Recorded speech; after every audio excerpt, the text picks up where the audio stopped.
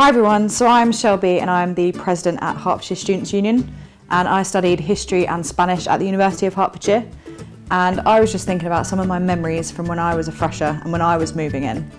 So I remember the first day I got here, I was a little bit nervous. My parents were helping me move in, and we went up and got the keys, and I was walking around trying to find a hoodie, and we went into the house, and I remember just thinking, this is crazy, I can't believe I'm actually moving out and I'm going to be living somewhere different from home.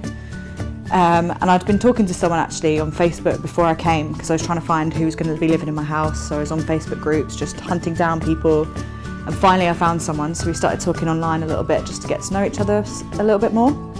And then we would text each other all through the day trying to find out when she was moving in, because I'd got there early and I was like, where's my friend?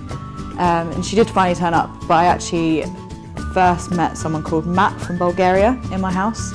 And he'd already been living there for a week, because international students obviously move in a week before. And it was actually really nice to have someone who'd already settled in, so he could kind of tell me where to go and where to find things and which supermarket to go to and get my stuff from. And he was actually so much help, and I lived with him my second and third year as well, so we've actually been close friends for life.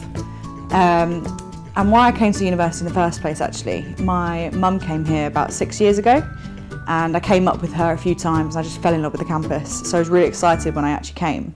My boyfriend also started studying here as well, so I felt a bit of a connection to Hatfield and the University of Hertfordshire. And I remember my mum, on the first day, she actually gave me some money so I could buy pizza for everyone. She wanted to try and get me some brownie points so I could make some friends. And I did. I ordered the pizza and everything, and it came and everyone was down in the kitchen and we were all eating together and sharing stories about why we'd come to university, and it was just such a nice night of like eating pizza, having a few drinks and getting to know everyone.